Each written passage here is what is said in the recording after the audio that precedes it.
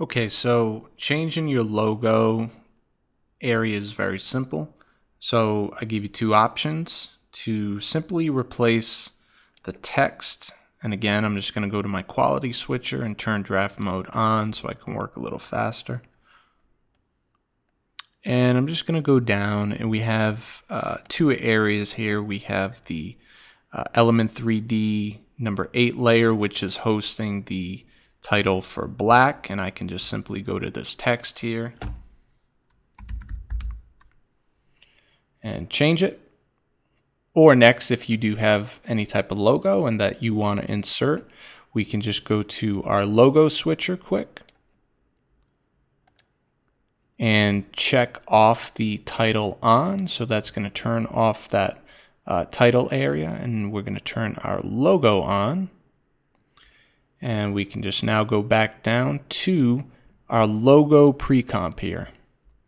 So if I have again a logo more in this spacing here versus, let's say, our square logo, it's the same process.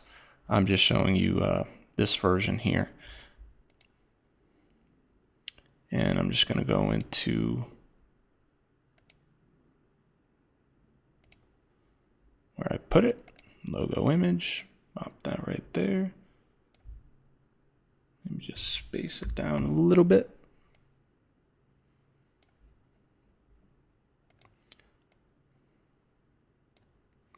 And if you needed a little bit more room in this heading here, you can just go to composition settings and just bump up the height a little bit. You know, not too much, but. Okay, so now once you got your logo set in, I'm going to go back into our comp area here. And all I'm going to do is highlight this pre-comp where my logo is sitting. And I'm going to go to layer, and I'm going to go down to where it says auto trace. And just looking at the settings here, we want to make sure that apply to new layer is checked off. And other than that, all should be good. We just hit OK. I'm going to shut the mask off.